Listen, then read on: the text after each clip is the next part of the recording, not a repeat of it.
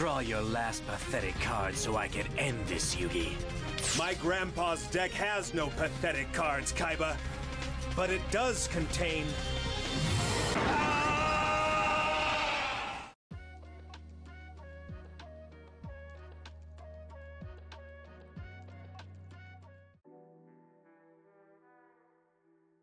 So what even is Mill? An outdated archetype? Or something else?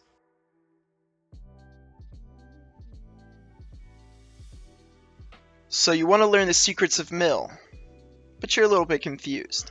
I understand. After all, it takes some time to master one of the best ways to play Magic.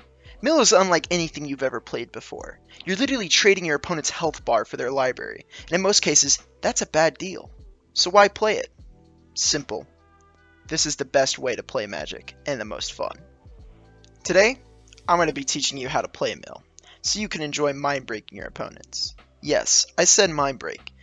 Listen, when you play Magic, you're technically a Planeswalker, and your deck represents your learned spells and creature summons. That means Mill is literally destroying your opponent's mind. What's cooler than that?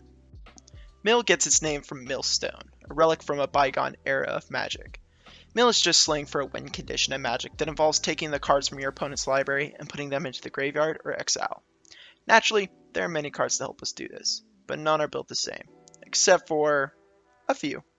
I won't be going over all the variations of Mill today. That's something that you can explore in your own time. For today's purposes, we're going to treat it like you're building a control shell in Mill, which is the most common type. So, sit back and relax, and let's get into how to build a Mill deck. The first rule is you need to know your format. Whether you're playing in person or on Arena, there are many different formats, and you need to know which one you're going to play, because your card pool will change depending on which one you pick. We now need to consider our mana curve. On your screen will be mana curve guides depending on the format that you're playing. Modern and EDH are very different from each other, and you do need to take time to study this. You can deviate, but just make sure that you don't deviate too far, otherwise you're going to run into some issues. Efficient Mill cards. This is going to include cards that mill a significant number of cards per activation or have powerful mill effects. Prioritize cards that mill multiple cards at once, rather than those that mill one card at a time. A good example of an efficient mill card is Archive Trap. If an opponent searched his or her library this turn, you may pay 0 rather than pay Archive Trap's mana cost. Target opponent puts the top 13 cards of his or her library into the graveyard. Now that we know how we're going to be milling out our opponents, we need to add some card advantage. A really good rule of thumb is that you add card advantage that works with your mill synergy. Pretty simple, right? So for example, Visions of Beyond. 1 blue mana, draw a card. If an opponent has 20 or more cards in it, draw 3 cards instead. Now we have bombs and a way to draw them. The only problem is we need a way to stay alive. That's going to mean we're going to have to play some disruption. Good disruption is either a kill spell, a board wipe, or a counter spell, and most of the time you'll be playing all 3. A good example of a good kill spell is Drown in the Loch. Blue and a black, it either counters a spell or destroys a creature. That's perfect, it's exactly what we want. And if you're looking for a board wipe, look no further than Supreme Verdict or Wrath of God. The majority of your mill deck is going to consist of one of these 3 things. Just keep in mind, I would learn how to play first before you start filling in the holes now. So that brings me to my next topic. How to play Mill. Playing your new Mill deck effectively is going to be tough, and it will take some time. Just remember, careful planning, timing, and knowledge of your opponent's deck and game plan are going to suit you best. You need to understand your win conditions that you put in your deck. You can't always play them on curve. Remember, you need to plan your mill spells carefully.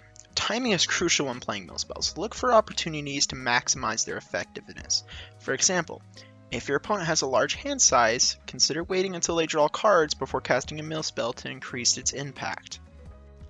Playing mill is a balancing act. You need to preserve your resources. Unlike some aggressive strategies, milling tends to be a more drawn out process. Be mindful of your resources, such as cards in hand and mana available. Use them wisely and don't waste them on unnecessary spells or activations. This is something that is called impulse control, and it's hard to master in Magic, and even if you do master it, you'll find yourself slipping up time to time. I know I do. Just remember, always analyze the cards that your opponent plays and find the best time to deal with them. Remember, if an opponent played a creature on your turn with Flash, you can always wait until their turn to kill it with an instant speed spell. And there are very different approaches to mill. It depends on your playstyle and the cards you have available. Some mill decks focus on turbo milling, trying to empty your opponent's library as quickly as possible.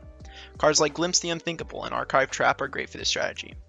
Other mill decks take a more patient approach, chipping away at your opponent's library over time. Cards like Frayed Sanity or Teferi's Tutelage or Vantress Gargoyle can help you in this strategy. Remember, mill is a unique and sometimes unconventional strategy. It may not always be the most competitive choice, but it can certainly be fun and a satisfying way to play. So embrace the madness, revel in the fear in your opponents, and enjoy the journey of mind-breaking your way to victory. And there you have it. That's how you play mill. It's a pretty complex strategy if you're trying to get good at it, but it's very rewarding. And if you're not subscribed already and you'd like to see more of this kind of content, go ahead and hit that bell.